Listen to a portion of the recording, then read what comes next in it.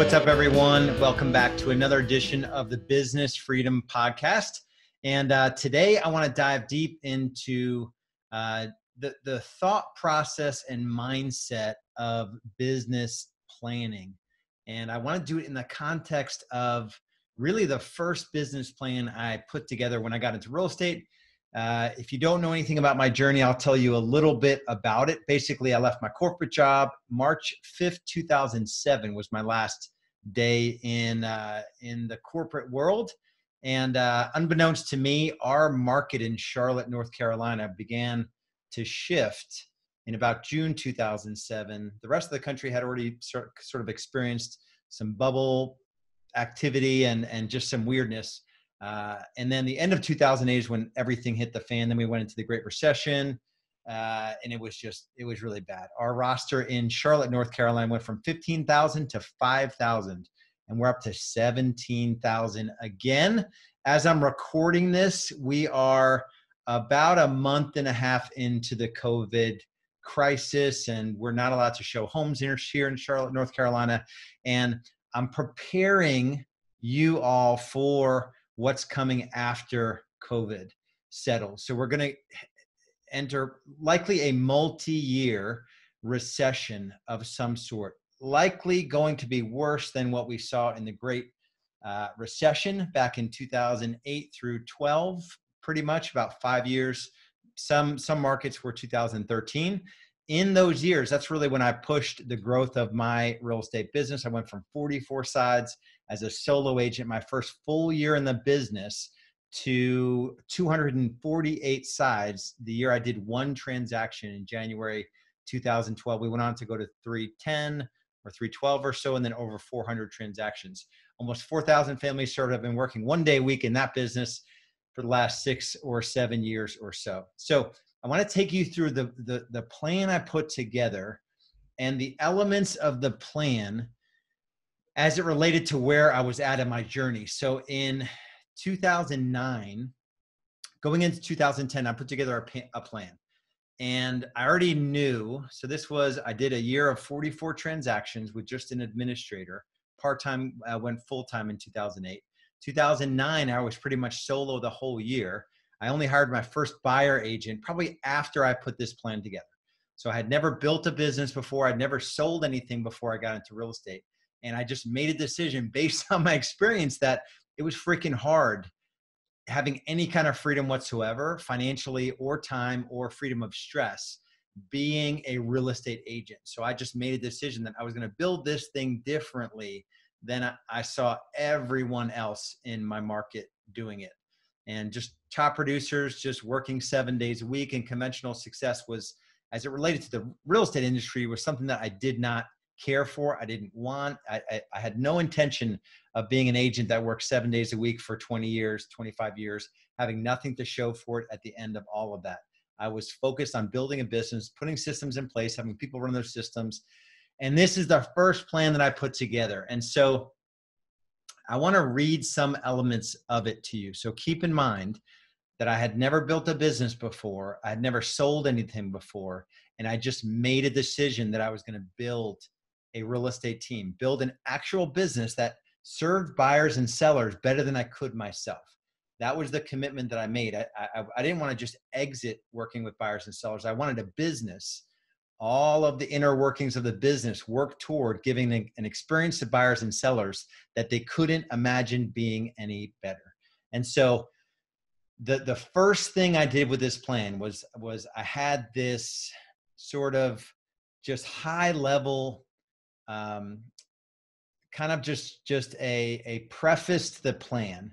This was a 2010 business goal, how me and my team will nail 160 plus sales in 2010 for 960,000 gross commission income at 50% net margin. That was the intention going into this year. And I said, first, this is a done deal. That said, this is going to take laser focus and pig-headed discipline. This next year will be the most incredible stretching and growth year of my life. I will exceed my goals and expectations. I will close 100 sides personally and 160 plus sides total with average commission in excess of $6,000. I will accomplish this by focusing on key personal growth areas and business impact zones. And then I had a quote, I will create raving fans out of every person I come into contact with by providing over-the-top customer service. So that was my intention going into this year. I really had no reason to be this confident going into 2010. 2009 was a full year of recession and the market was still going down. Agents were still pouring out of the market. And this was going into 2010. I had personal growth areas, 4 of them: people, preparation and plans, potential, and practice. And so for people, it was to build strategic relationships and be a connector. I wasn't naturally a connector. So clients and SOI and building systems around that. I said, I have no fear of making calls and asking for business, recruiting lunches, never stop recruiting, those sorts of things, writing personal notes. Those were the sort of personal growth areas I knew I needed to focus on because I wasn't naturally outgoing. The second was preparation, prepare and plan every day to realize my goals. And I planned every day the evening prior in 30-minute time blocks. And I practiced time blocking in this year and every year since. And I got rid of everything off of my plate that didn't need to actually happen. I used the acronym PLAN: prospect, lead follow-up, appointments, and negotiations. Those are the only 4 things I wanted to have in my calendar. I do not open email or my world to others before 11 a.m. I prospect and lead follow-up with laser focus Monday through Friday, 8:30 to 11 a.m. This was back in my first year of building a team. And then the next category of personal growth was potential, continued growth to reach unlimited maximum potential. I start every day with affirmations and infect people with my positive energy. I know beyond a doubt there are no limits to my growth. I leave it all on the playing field of life and make every day a masterpiece. I look at my business plan every day. This was my business plan. It was double-sided. I laminated in different sizes, like 10 small versions of it that could fit inside like a small journal. And then 10 were 8.5 by 11 laminated. I had 20 copies of these all over everywhere. I couldn't avoid them. And I would hold weekly meetings for different areas of my business as well. The fourth part is practice. Make perfect practice a part of every day. My team and I are masters at scripts and dialogues. We do training weekly and monthly, attend conferences during the year. I master Eat That Frog, Mastering Influence and Success Principles.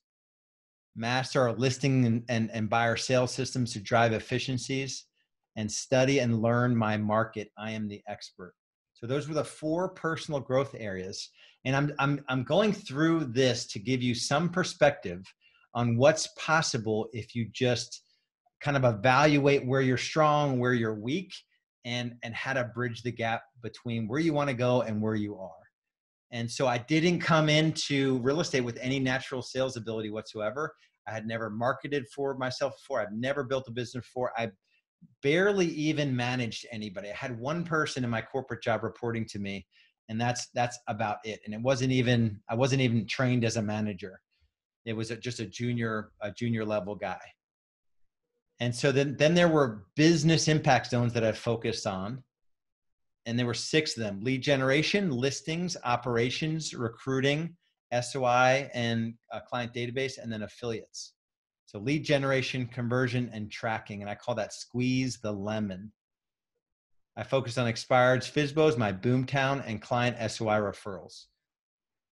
That was the whole business for like 3 or 4 years. Expired FSBOs, your client SOI referrals, your database, and then just managing, we had some home search leads back then. We never really got big on home search leads and Zillow and pay-per-click and all that stuff. Team and outside sales, daily and weekly tracking and reporting. I was always big on tracking with my team. And then just response rates for leads and just being super diligent, 8 to 10 contacts in 7 to 10 days, and having a lead management policy even back then. Listings is the next category. Grow inventory and sell listings fast and for top dollar. And then there's a whole bunch of things that I focused on. And short sales were big back then. Pre-list packet, bi-weekly client calls. Operations, systems, and finance. That's know your numbers. A lot of sort of KPI tracking and accountability. Reviewing my P&L monthly versus budget, and updating 2010 forecast as I went through the year. I was big on action plans. I used Top Producer forever. And then I was putting a website into place, a seller site, a branded site as well, and refining the sales system for increased client satisfaction and referrals. So again, I was always looking at systems and how to really just sort of make processes run smoother. Then recruiting, training, and retention. People leverage is the key. Implement recruiting plan system, goal of four to 5 OSAs by the end of that first quarter. Develop an OSA, outside sales agent training manual with integrated online training. Again, I was making time to make these systems, and I was still had a plan of selling 100 sides this year. Hold sales meeting. We did them bi-monthly with outside sales, focus on sales and skills, and then leverage VAs to cover listing coordinator position and enhance the ISA, inside sales effort. The next area was SOI, client marketing, raving fan club, and to have raving fans for life. If you haven't read the book Raving Fans by Ken Blanchard, it is worth reading for sure.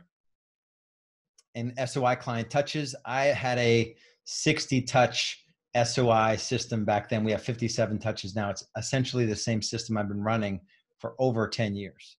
And we'll do $1 million of GCI from our database this year. Expand SOI by 5 per week using an 8x8. I read Millionaire Real Estate Agent probably a dozen times, even though I only got into KW in 2017.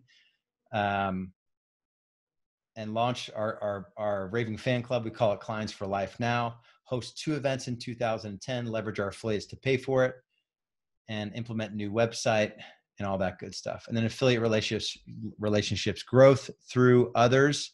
There was a short sales person that I used back then. Maintained 2 lenders in Boomtown, and a goal. It's a little trickier these days with getting lenders to pay for stuff.